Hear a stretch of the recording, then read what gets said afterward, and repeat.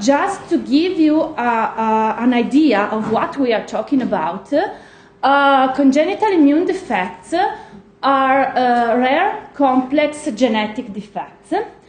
The onset of this disease is generally early in life, and they can onset with infections, with with inflammation, or with autoimmunity features, or with lymphoproliferations. And if about 5-10 years, I should have talked about 30, 40, 50, more or less, identified genetic defects. Nowadays, with the improvement of the next generation sequencing techniques, we can talk about more than 300 defined genetic defects.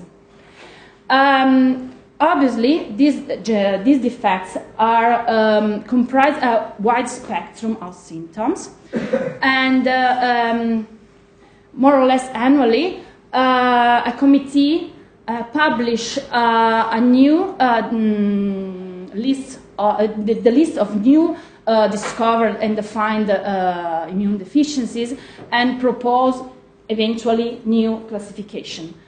But overall, we are in the field of these defects, and we help the diagnosis of these defects. These defects are genetic, so need genetic tests to define and find the mutations. But we can help clinicians to, with our test, to address the molecular analysis, or also to help the diagnosis and follow the outcome of these diseases. And also we can help the monitoring of the treatment. What and how we do that?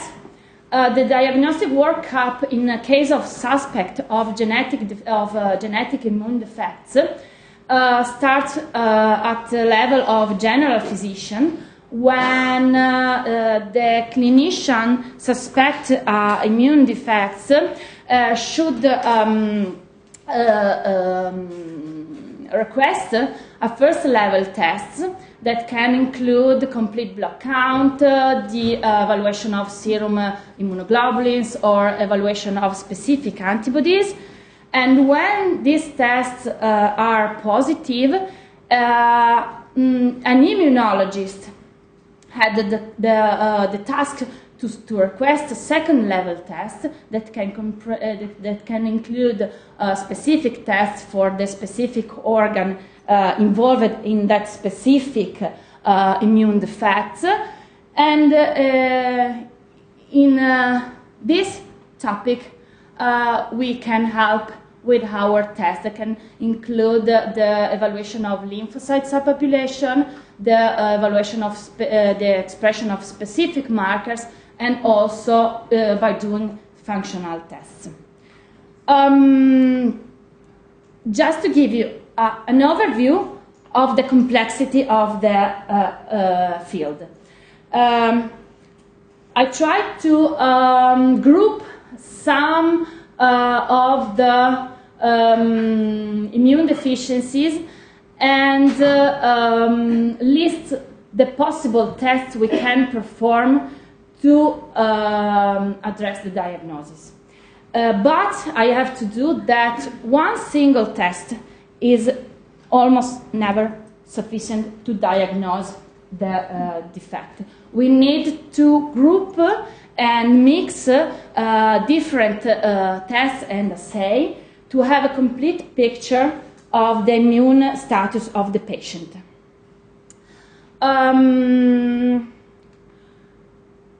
What is the techniques available to do this? Yesterday with Francesca we talked about the type of antibody staining.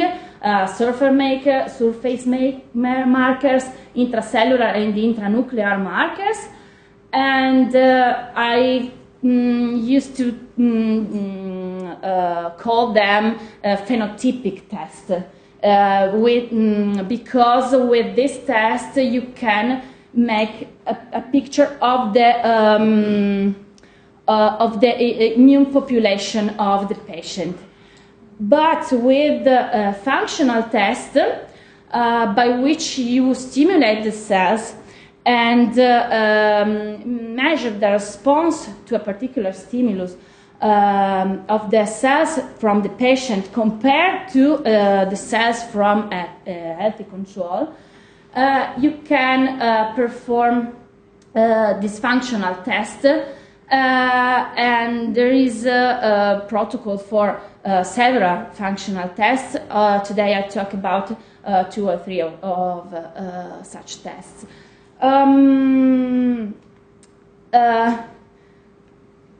The advantages of cytometry in this field is this. Well, we already talked about the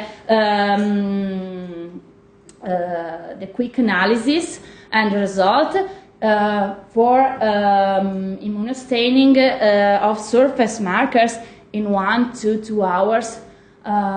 From you get the sample, you have comprehensive results for several panels of multicolor flow cytometry. We have already talked about the specificity of the target, because we use monoclonal antibodies, and we can and the possibility to have a wide range of antibody from the companies give us the possibility to select the best target to check for specific immune deficiencies. Finally, the functional test can give you, I try to explain this sentence. With functional test, you can test, say, the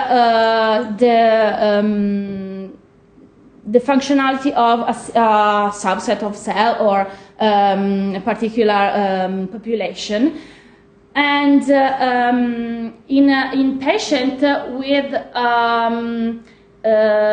without the genetic mutation identified, or now that we have the next generation sequencing technique, the functional test can help you to understand effectively what happens in the cells of the patient. I mean, I do next generation sequencing for a patient and I don't understand what have. I can't give a name to the diagnosis, but I have a biological theory of what is happening in the patient. So I set up functional test, and I can have a proof of what effectively happen in the patient. And with this, I can hint the clinician to request for a compassionate or off-label treatment for the patient that without genetic don't deserve, for example.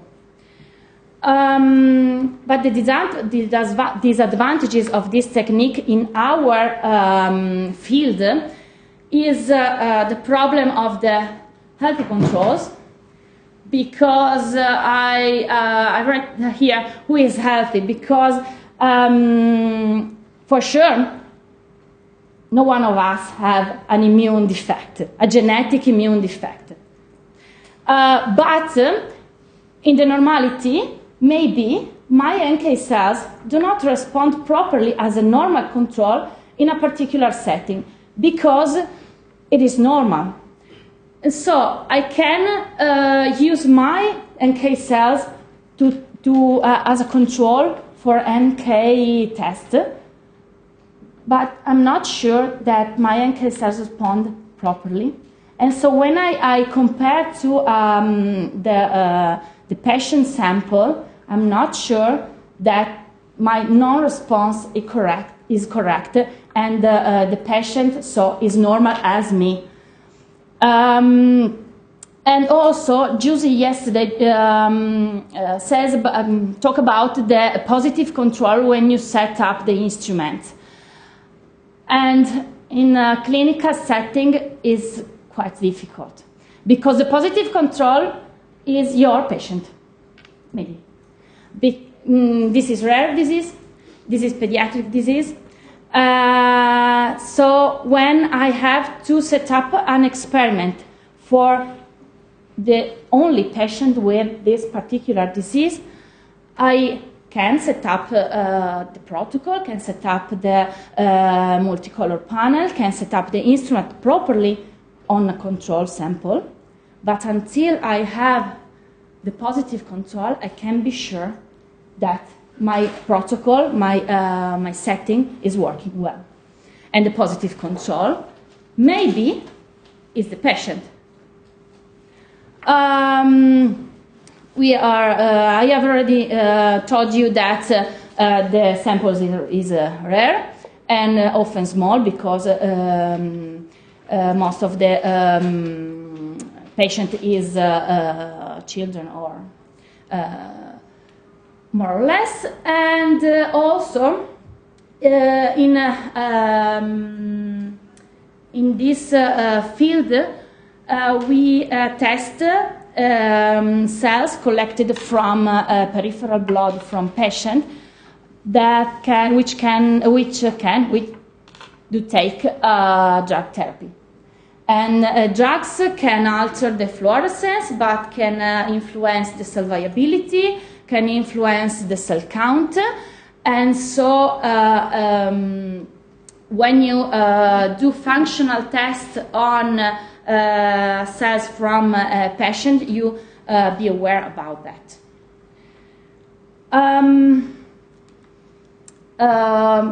Very briefly, because we talked about that several times, the most common procedure is the surface staining with monoclonal antibodies. You can perform lyse and wash, or you can perform lyse and wash protocol to have absolute count of your sample. And then once you have your cell stained, you can analyze by flow cytometry. This is the typical panel we perform almost on all patients we see. This is the TBNK profile that evaluates the main lymphocyte subpopulation. This is a panel of 8 antibodies, because we check simultaneously the TBNK profile and the presence of resentymic emigrants that I talk later. But for TBNK profile, we gate on CD45 lymphocyte. On them, we check the presence of the CD16, CD56 natural killer cells, the CD19 positive B lymphocyte, and CD3 positive T lymphocyte, on which we see the percentage of CD4 positive T helper cells and CD8 T cytotoxic cells. I must say that it is not sufficient for the majority of the immune deficiency. It is very useful for the severe combined immune deficiency with onset in the first year of life, because these immune deficiency lack one or more of this population. So with this profile, you can check the type of immune deficiency. But for the other immune deficiency is absolutely not sufficient. And on this topic, I want also to highlight that we make on our patients always two or more panels. And this can guarantee that we use different panel in which we have mixed, I try to explain clearly. We use the same antibodies in different panels, such as CD3, in order to check if in different panels with different mix of antibodies, the CD3 give me the same results as an internal control. Also, you can use different clones or different fluorochrome conjugation on the same antigen and check in different panel if different monoclonal antibodies, anti-CD3, different monoclonal antibodies, give you the same results. And this is one of the tips that I mentioned. Since we have to ensure the absolute accuracy of results because we respond to a patient, to a clinician, not to a reviewer, we need, and we do not use isotype control for surface staining because it would be too expensive, and we cannot use always control samples because it would be time-consuming and too expensive also. So the major challenge is to find internal and external control to be sure of your results. And these some tricks, some tips. For sure, you have to calibrate your instrument whenever it's needed. And if you are lucky, maybe you have some standard controls to check you are working well. About that, I have to say that you have to set up properly the instrument and your protocol and your mix of antibodies. We talked this morning also with Giusy, but I want to highlight and strongly recommend you when you are setting up a new experiment, a new panel. I strongly recommend you to share your ideas with other groups, with other expertise, with the specialists of the company, because it is not a waste of time, but is an investment.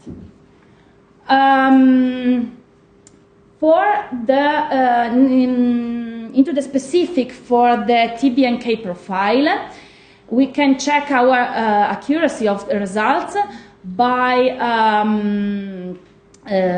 compare our results with the complete blood count.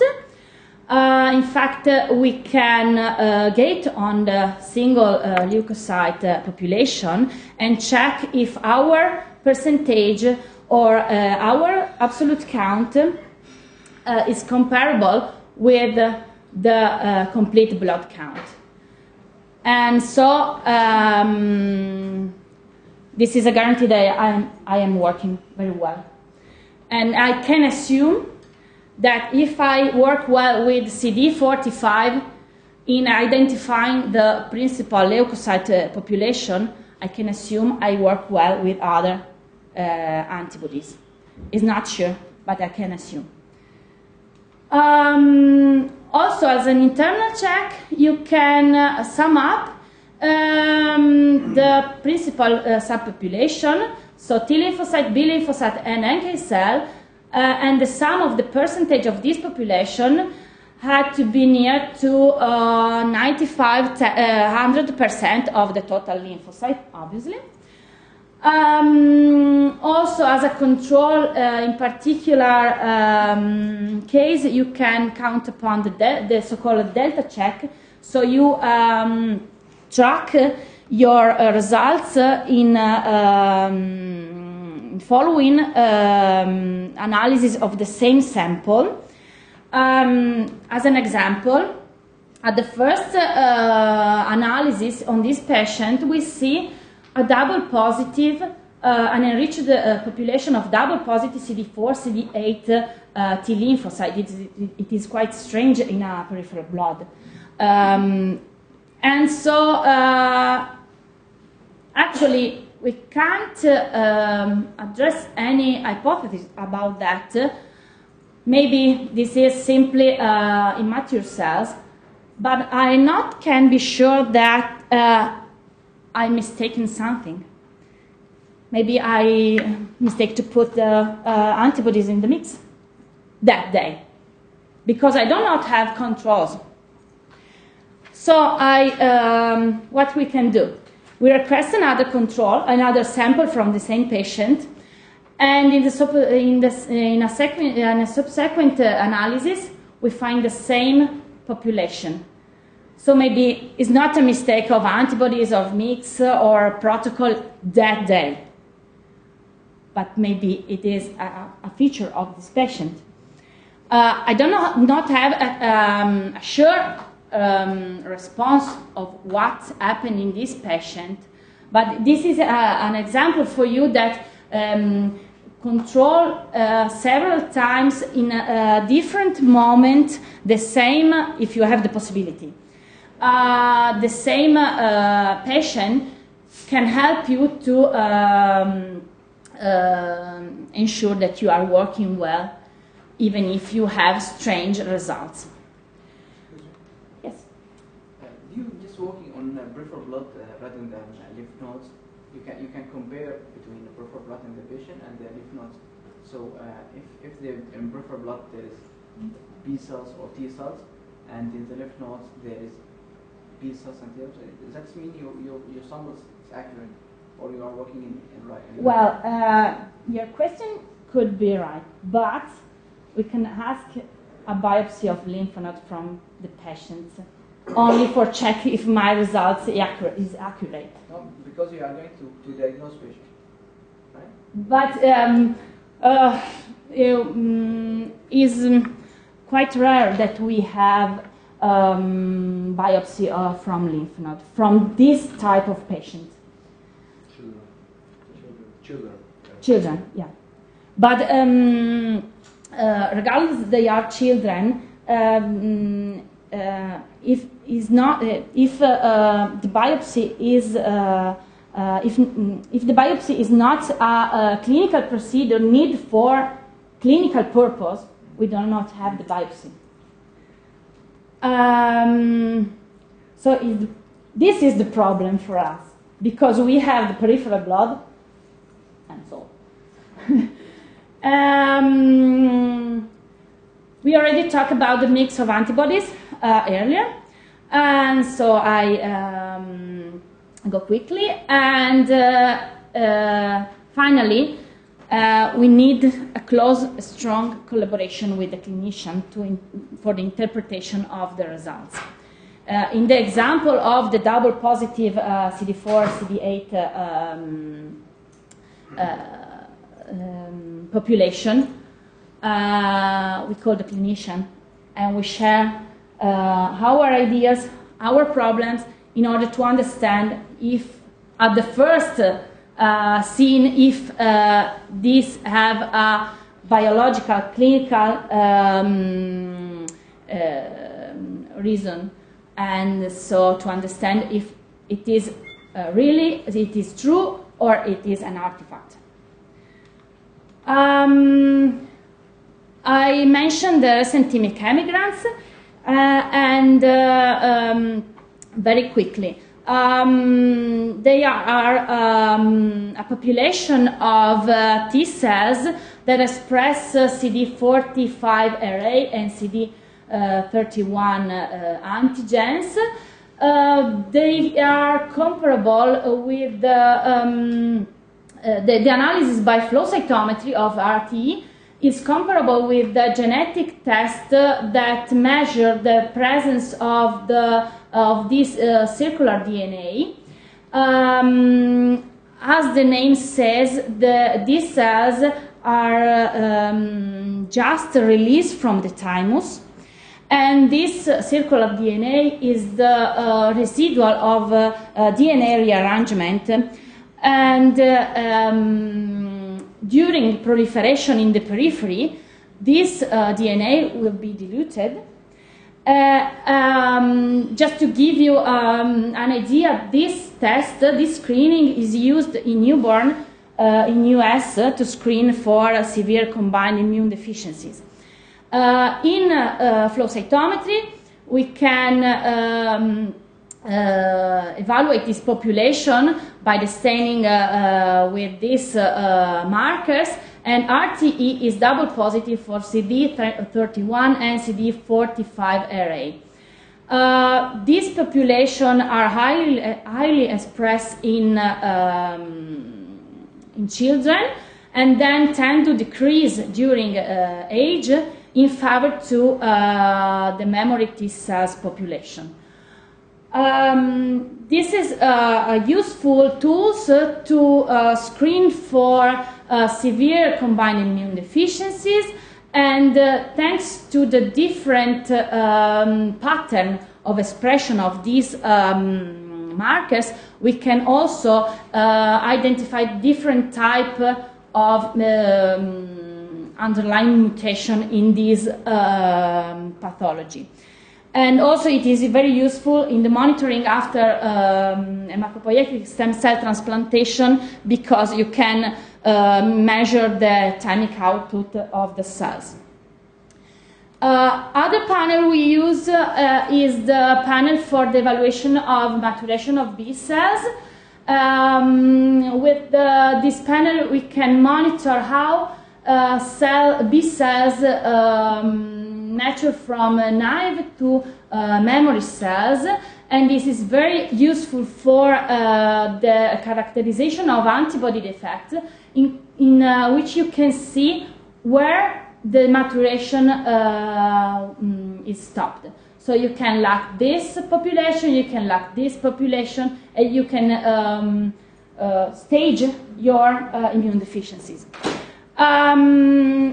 Another useful subpopulation is the evaluation of the double negative T lymphocyte.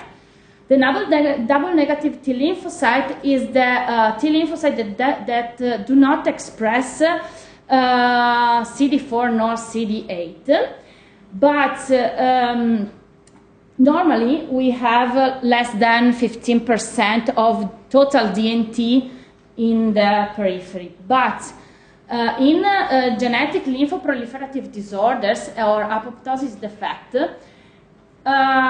this population can expand, and the pathogenic DNT also express the alpha-beta TCR rather than gamma-delta TCR. And also, I report that because this is a strange thing to do, because we use to detect truly pathologic DNT by using an anti-mouse CD45. This anti-mouse CD45, called B2020, is able to recognize a particular isoform of human CD45, and this particular isoform is seen to be strictly correlated with lymphoproliferative disorders. So when you see a pattern such this is a healthy control. There's no DNT, total DNT.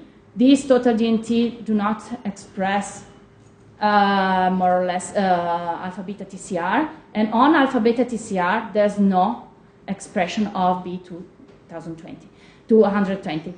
In a patient with ALPS, you have an expansion of total DNT. These DNT are quietly total alpha-beta TCR positive, and these alpha-beta positive cells are express these particular isoforms. This drive your diagnosis very, very quickly.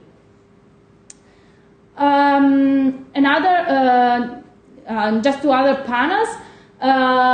We check the phenotype of memory T cells. As for the B cells, we can monitor how CD4 and CD8 move from naive towards effector cells, and this is useful for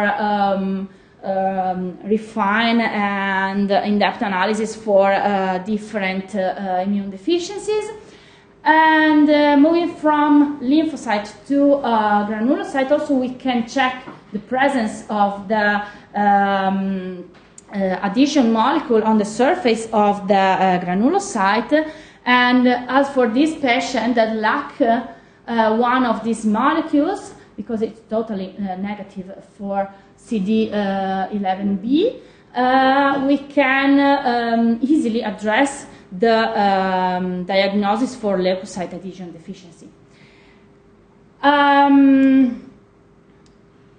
Moving to intracellular staining, I go quickly because we talked extensively yesterday about that, about fixation and permeabilization and so on. I report here an example.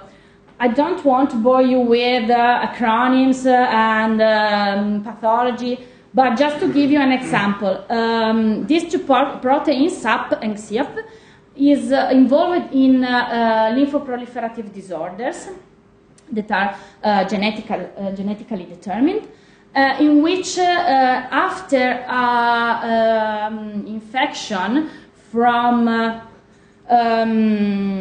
quite what can I say, quite normal viruses, there is an expansion of the cytotoxic cells, and that can cause also a cytokine storm in this patient.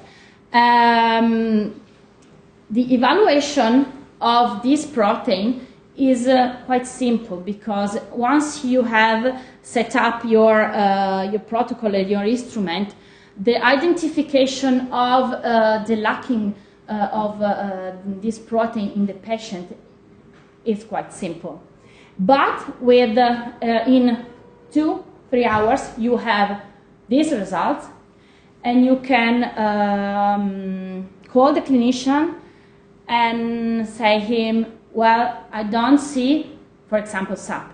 Maybe your patient suffers from histiocytosis, and he can completely change the therapy choice. Also, in the case of macrophage activation syndrome, that can burst and explode immediately with a cytokine storm and drive to a critical situation very quickly. For sure, after this evaluation, you need the genetic confirm. But waiting for the genetic confirm, the clinician can drive the therapy. Some tips and tricks for intracellular staining. Well, PFA and fixative we talked about yesterday. Just to highlight that fixation and permeabilization can change the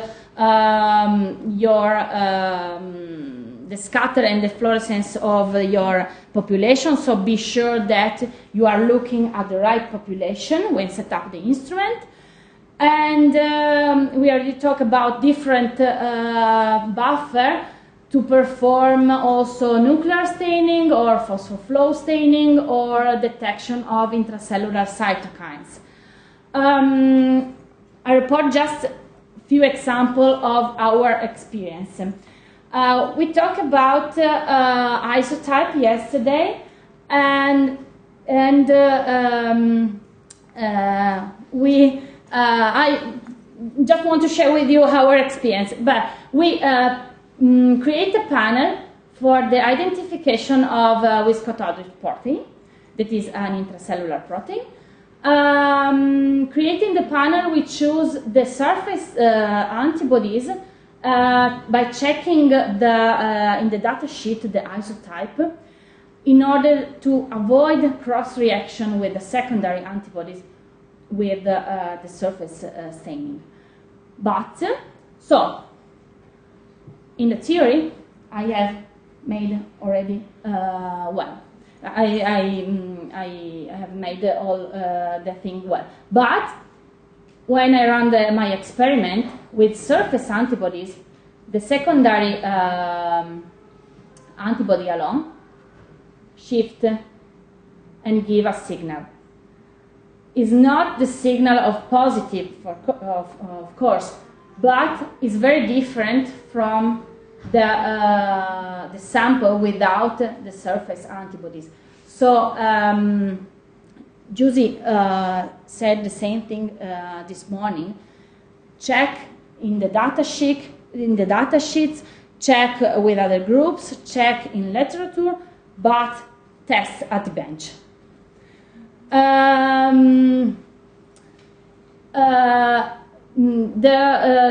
This slide, I don't want to talk about FOXP3, regulatory T cells, and immune dysregulation correlated to FOXP3, but I want to give you an insight on by which you can have another internal control when you perform your experiment. Well, I know that regulatory T cells is defined by the expression of, it is lymphocyte, T lymphocyte, CD4 positive lymphocyte, and as an identification marker they express CD25, they express low levels of CD127, and they, of course, express the nuclear factor FOXP3.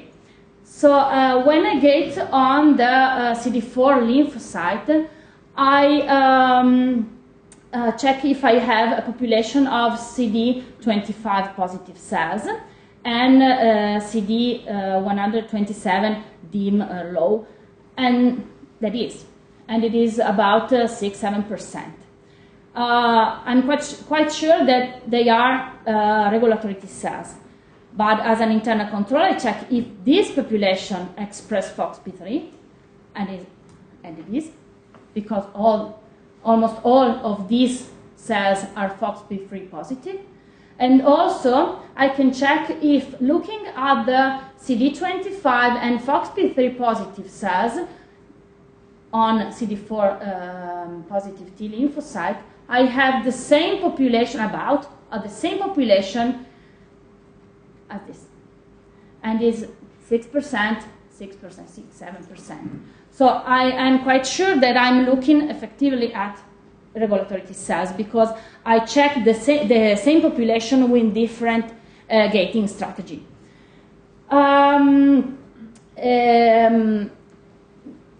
Just a hint when you perform intracellular staining on functional tests. This is the expression of TNF-alpha after the stimulation in monocyte, after the stimulation with different TLR stimuli.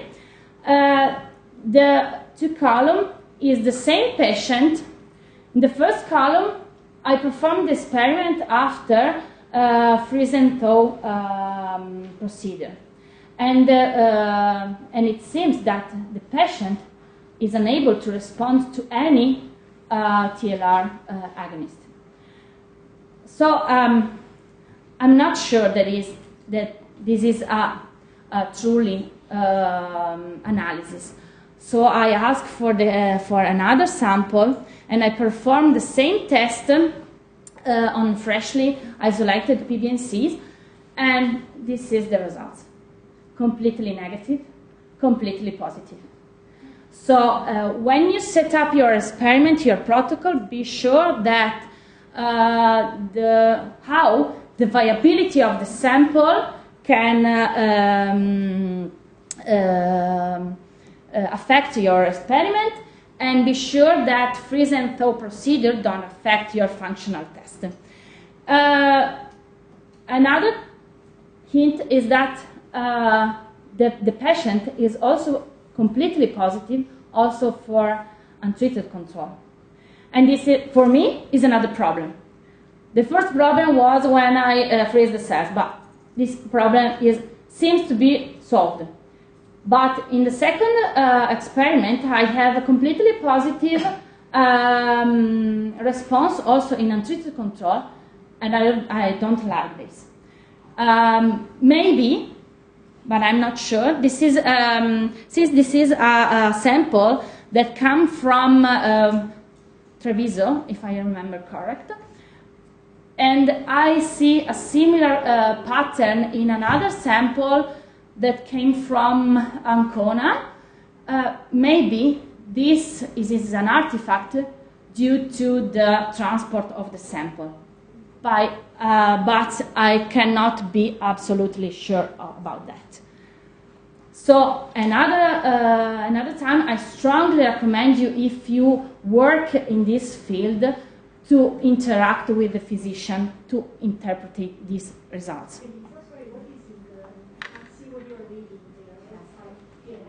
TNF-alpha. You're sure if you can't have this ongoing production of TNF by taking blood fresh in your hospital by any other patient, or you should? No, the protocol is well done, because on control sample, the test is function perfectly. So you mean you have zero TNF producing cells when you take immediately and you treat samples immediately after? The setting work well. The protocol is set. If I check on a control sample, I do TNF-alpha on my blood several times, and it worked very well. So there's no problem of stimulation, of concentration of stimuli, or timing of the stimuli. It seems to work well. We see this problem of also. We performed this test. This test was setting up on freeze and thaw cells, and it works. In this case, I don't know. So I think, at first insight, I thought that the patient really lacked the response. But the clinician says, I'm not sure about. I expected that she responds. So, for this reason, we repeated the test. Effectively, she can respond.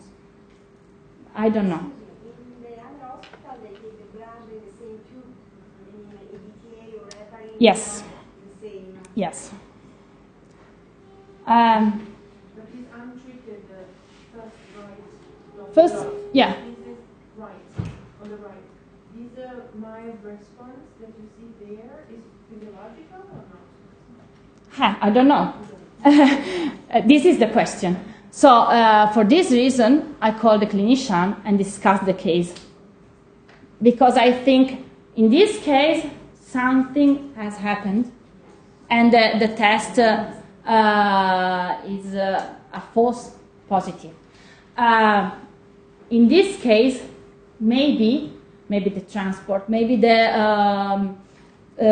some drugs that the patient is taking, maybe, I don't know what, can cause this signal.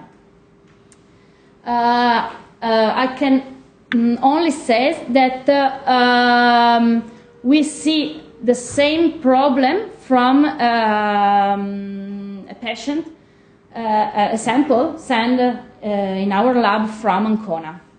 So we think that could be the transport in some way that can be affect this protocol, but I cannot be absolutely sure.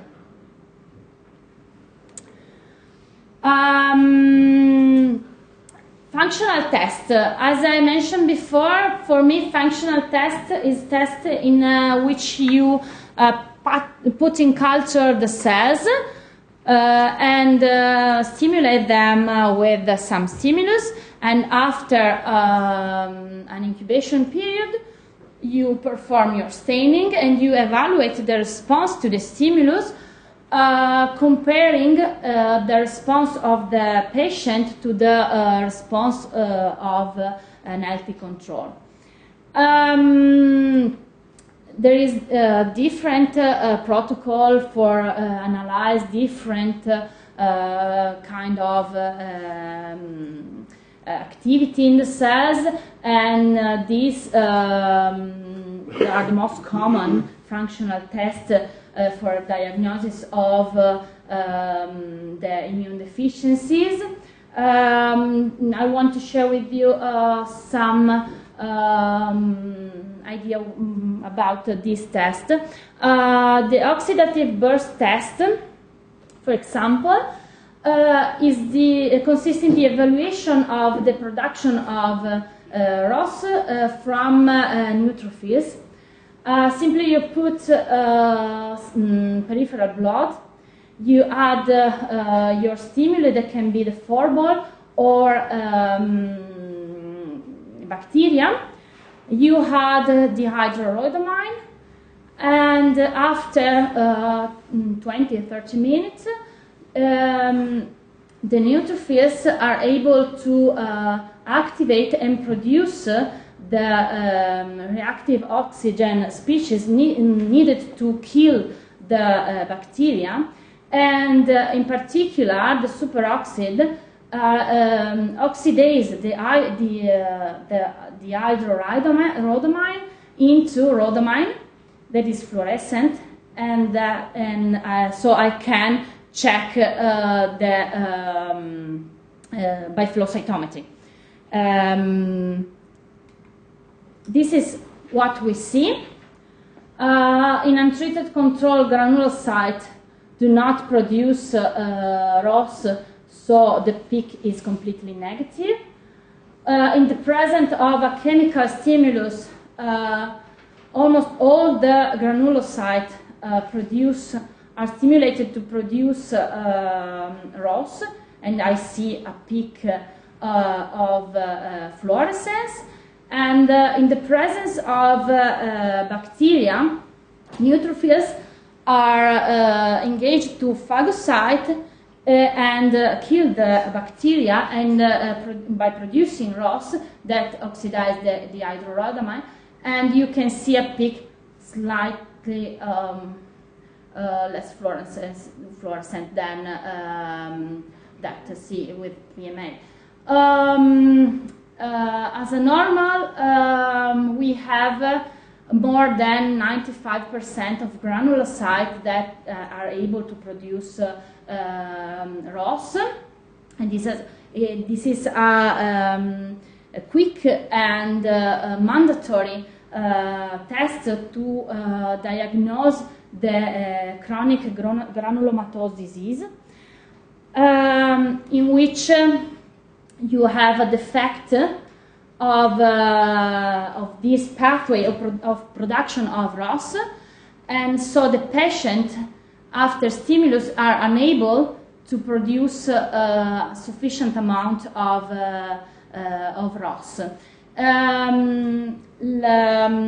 CGD is a genetic defect. It is almost all the form of CGD is X-linked, and with this test you are able to identify female carriers, because female carriers have two populations of granulocyte, one with the ability of produce ROS that can be identified with the positive peak, and one that are unable to produce ROS. So in female carrier you have a typical picture of a double peak in the rhodamine fluorescence. I take this picture because you expected that it is a male patient with CGD, but really, actually, she is a woman, and she is not a carrier because she is affected. And this is a particular story I want to share with you just to give you an example of what we do really in our lab. This is a story of a patient, quite old for our standard because she has more than 50 years. And she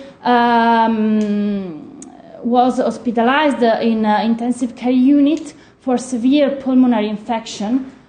And after exclusion of secondary immune deficiency, the clinician asked us to check for CGD, even if it is very strange to diagnose this particular immune deficiency in older female. The test was positive because only 7% of hair granulocytes are able to produce ROS. These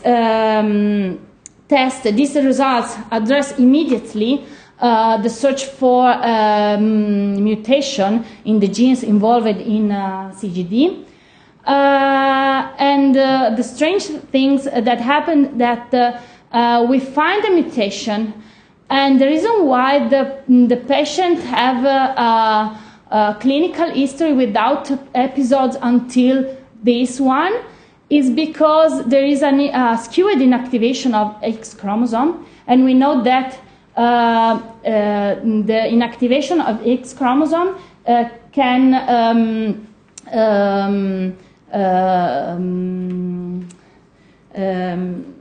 augment the skewing during age. So this is why we see this case. Just to conclude the story, after this analysis, the patient underwent hematopoietic stem cell transplantation at NIH, and now it is very good, very well.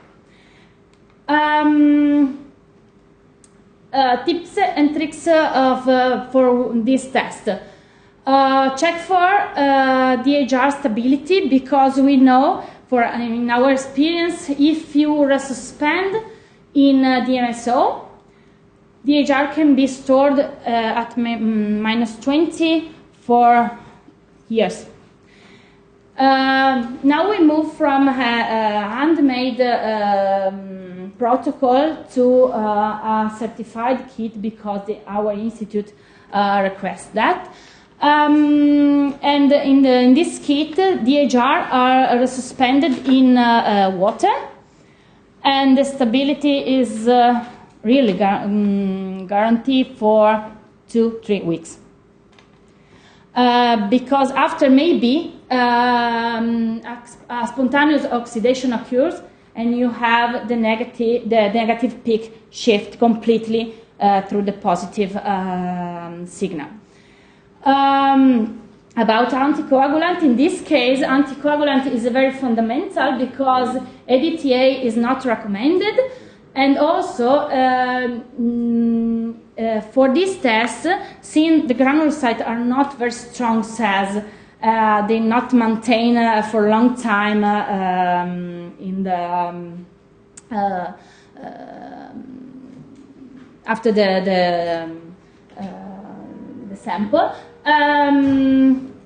ADTA affect strongly the results, because after 24 hours, if you have the sample in ADTA, you can't see a positive peak, neither with the PMA stimulation nor with the bacteria stimulation. And finally, if you use as a stimulus the bacteria, assure that you are that you put your sample in gentle shaking during incubation, because otherwise you can't see any signal. Proliferation, CFSC, we talked about that earlier. I go very quickly. We use CFSC to track the proliferation. After the first staining, in subsequent division, the tracker is diluted, and the fluorescence, the peak of fluorescence shift toward the negative. To do this, we stain with CFSC the cells. We put in culture with some stimulus, and after 4 to 7 days, we wash and check the proliferation. This is what we see. This is untreated control, so the resting cells. With phyto-MO-agglutinin, we have a strong proliferation. This is the single generation of proliferated cells. With more specific stimulus triggered by anti-CD3, anti-CD28, we have quite less proliferation, but already we can see, again, we can see the generation. This is very useful in different immune deficiencies, in particular for the George syndrome, in which we have several immune problems, and one of these is that the T cells are unable to proliferate properly after the stimulus.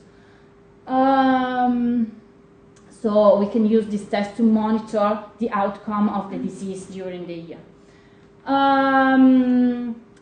The problem with this protocol is that you have to choose the right CFSC. The original CFSC is emits in the green fluorescence, but now you can choose other tracker in other to use in other channels. I recommend to choose your CFSC and titrate the concentration. Someone suggests that you have to titrate every single lot of CFSC.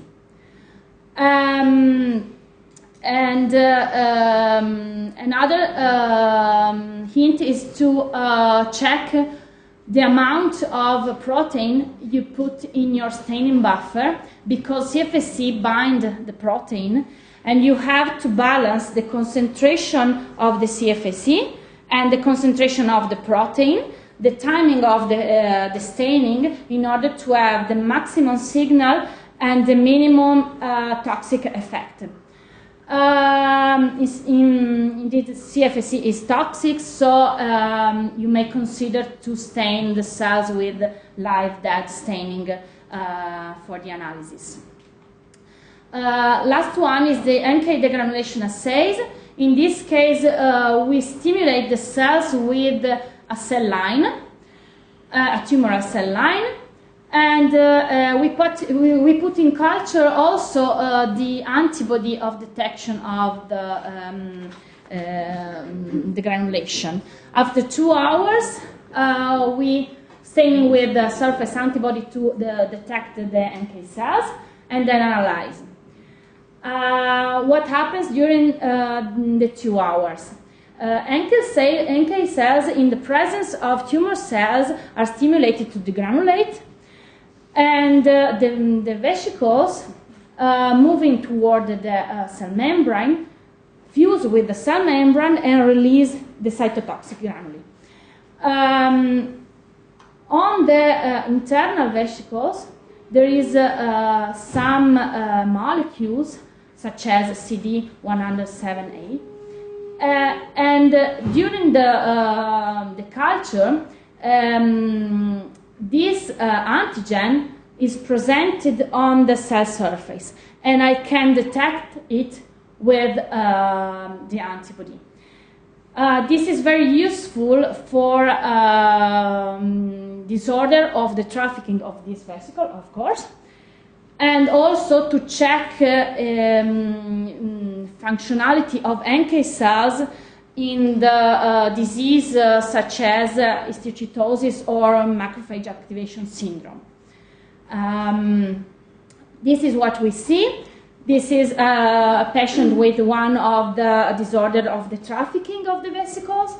After 2 hours, we see a clear signal of degranulation based on the expression on the cell surface of CD107A, while the patient suffering from this pathology show a lower or absent expression of this marker.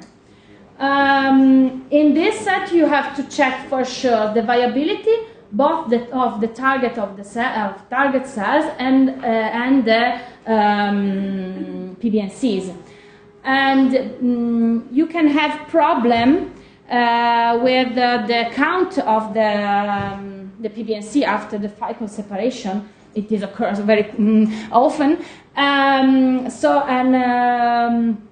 A tips to overcome this problem is, if you have a sufficient amount of cells, is to put in culture in different ratio target cells and PBNCs in order to cover a wide range of ratio.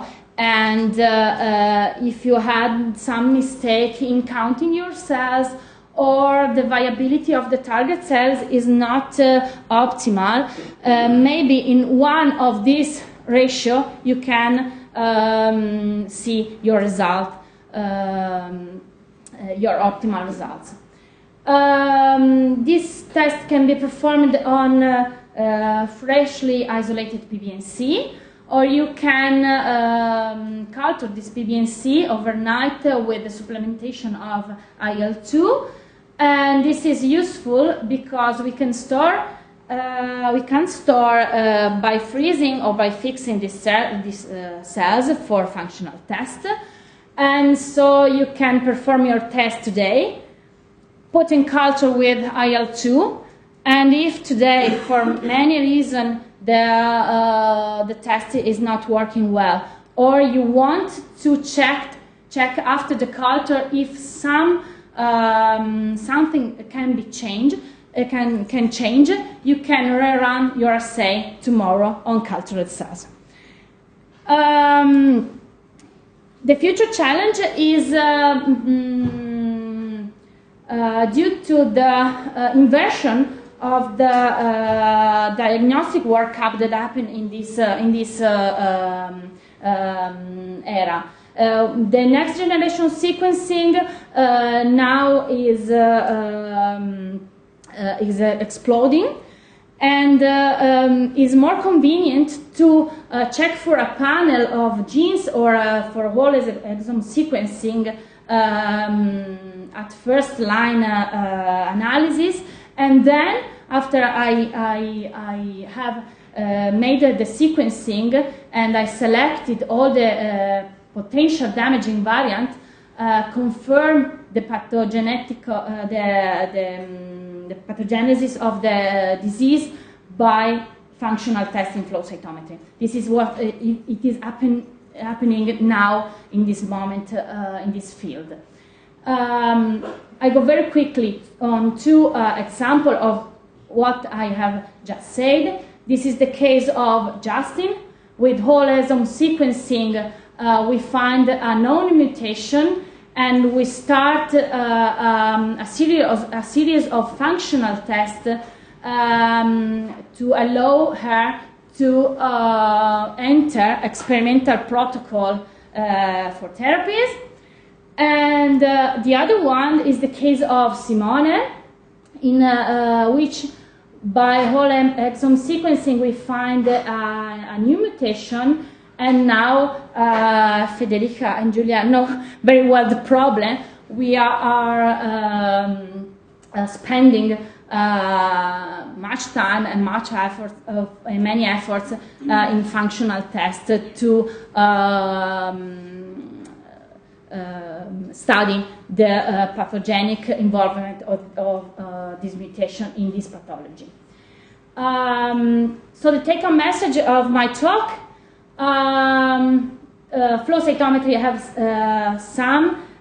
many advantages in this field, but the problem remains the samples of the patient and the controls for the right results. And I haven't not talked about normal values, because for many of these tests there's no normal values identified. So the close collaboration with physicians, with other groups, with specialists of the companies are very, very important. And obviously the main effort must be made to ensure the accuracy of the test, because as I said before, we respond to a patient and not to a reviewer. That's the main difference between clinical immunology, clinical flow cytometry, and research flow cytometry. And this is the group I work with. This is my mentor, and thanks to the patient and the family and all of you. Thanks.